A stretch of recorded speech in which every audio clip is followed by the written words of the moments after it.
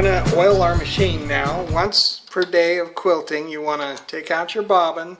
To do that, you have to make sure that the needle is up, or it'll trap the bobbin in. So you take the bobbin out. I'm going to go get my oiler can, and you oil right there. 1 drop of oil. You do that each day of quilting. This is the kind of oil I recommend. It's just cheap sewing machine oil from Walmart. It comes in a zoom spout, so it's really easy to use. Okay, so now we're going to oil this. You just place that there, and you can see 1 drop going down the tube. 1 drop, we're done. So then we put the bobbin back in and click it in. So that's oiled.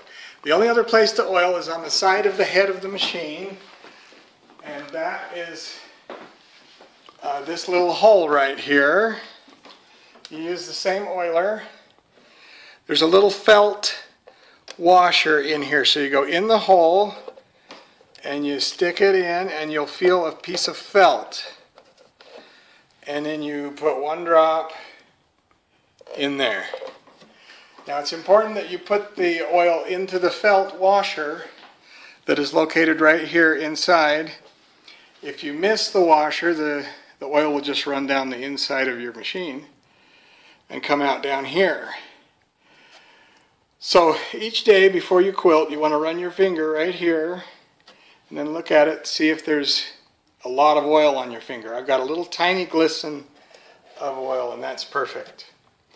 All the parts in our head are self-oiling, and the only reason why we're putting oil here is for the take-up lever right here. Everything else is oil impregnated, self-oiling.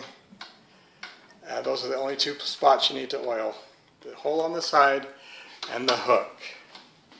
The whole rest of the machine has sealed bearings, and they never need oil or grease.